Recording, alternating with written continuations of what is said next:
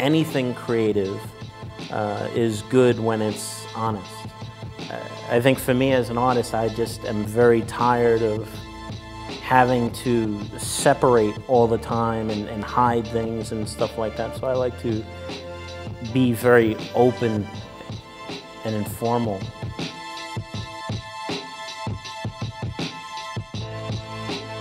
Unapologetic is the answer. I often like to go without a script, without a sketch, and just sort of approach something and just sort of feel something and go with that.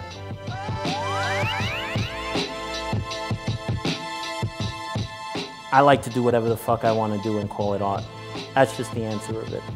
I'm an artist and I do whatever the fuck I want, and that's what art is supposed to be, right?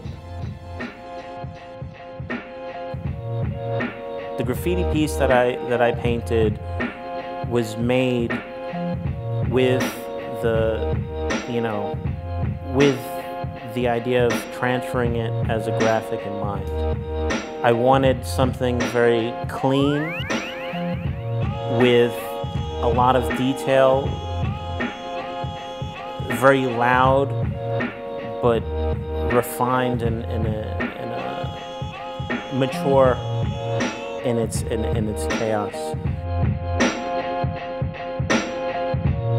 I feel like a teenager when I wear a shirt that I designed, and then when I would make efforts to, say, make a graphic, maybe make something that I would wear, I would often have to mute the colors in order, or mute how loud it can be in order for me to wear it and feel like an adult. And I think that a company like VRY WRM is really good at doing that.